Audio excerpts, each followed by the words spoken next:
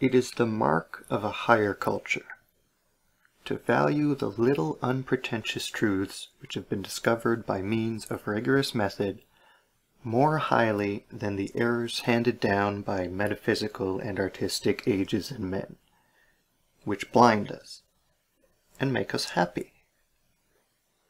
At first, the former are regarded with scorn, as though the two things could not possibly be accorded equal rights.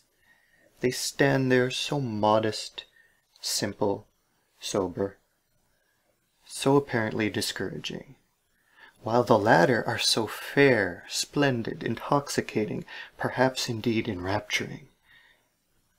Yet that which has been attained by laborious struggle, the certain, enduring, and thus of significance for any further development of knowledge, is nonetheless the higher.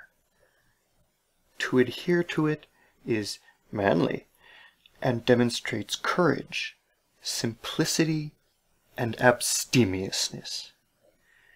Gradually, not only the individual, but all mankind will be raised to this manliness, when they have finally become accustomed to valuing viable, enduring knowledge more highly, and lost all faith in inspiration and the acquisition of knowledge by miraculous means.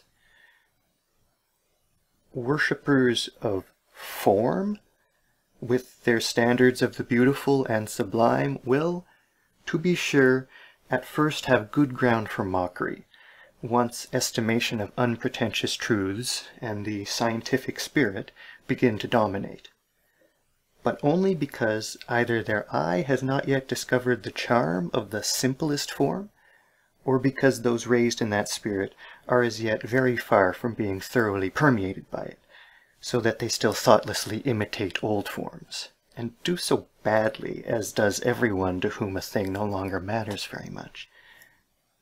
Formerly, the spirit was not engaged in rigorous thinking.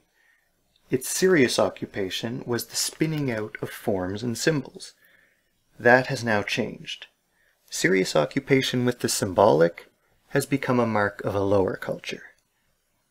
As our arts themselves grow ever more intellectual, our senses more spiritual, and as, for example, we now adjudge what is pleasant sounding quite differently from the way we did 100 years ago, so the forms of our life will grow ever more spiritual, and perhaps to the eye of earlier ages uglier, but only because it is incapable of seeing how the realm of inner spiritual beauty is continually growing deeper and wider, and to what extent we may all now accord the eye of insight greater value than the fairest structure or the sublimest edifice.